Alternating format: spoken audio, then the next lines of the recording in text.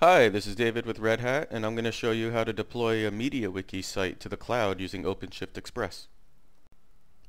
I'm using Fedora 14 for this demo, but just as easily could have used Ubuntu, OS X, or Windows. To learn how to use OpenShift Express with your operating system, please visit us online at openshift.redhat.com.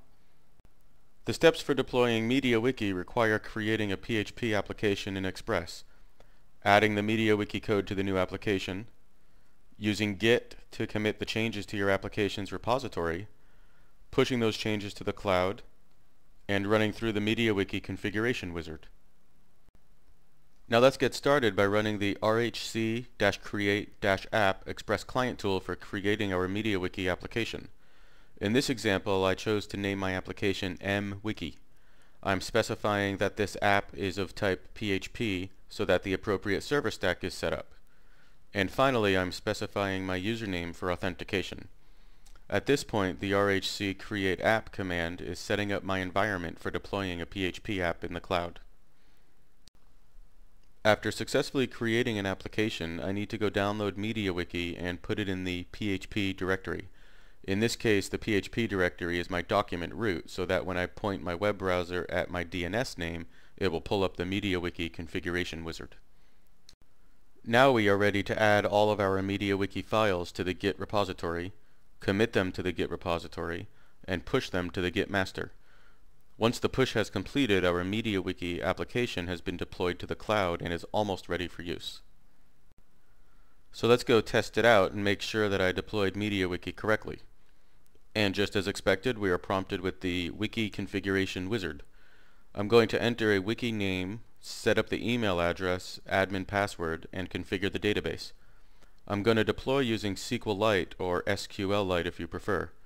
I don't want my database to be anywhere underneath document root for security purposes, so I'm going to add an additional ... to the default path specified so that the database is created in an existing directory called data that is parallel to the repo directory.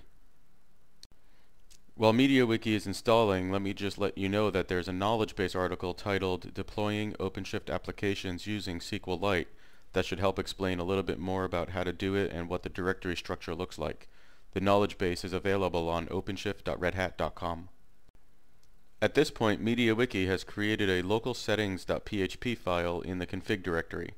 MediaWiki instructs me to move that file up one level to the parent directory or root of the MediaWiki installation. Since the local settings file was created by MediaWiki, this file does not exist in my Git repository.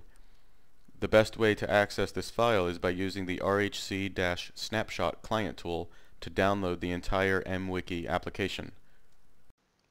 Once the file is downloaded, I'm going to extract it to a temp directory and then copy the local settings.php file to the right location. In this example, that location is just up one directory from the temp directory I created. Now all that's left to do is remove the temp directory if you want to, and then use Git to add, commit, and push the local settings file to the cloud. And voila! I have successfully deployed MediaWiki to the cloud using OpenShift Express. Thanks for watching, everybody. You can visit us online at openshift.redhat.com to learn more and watch other videos which will help you get your applications deployed to the cloud.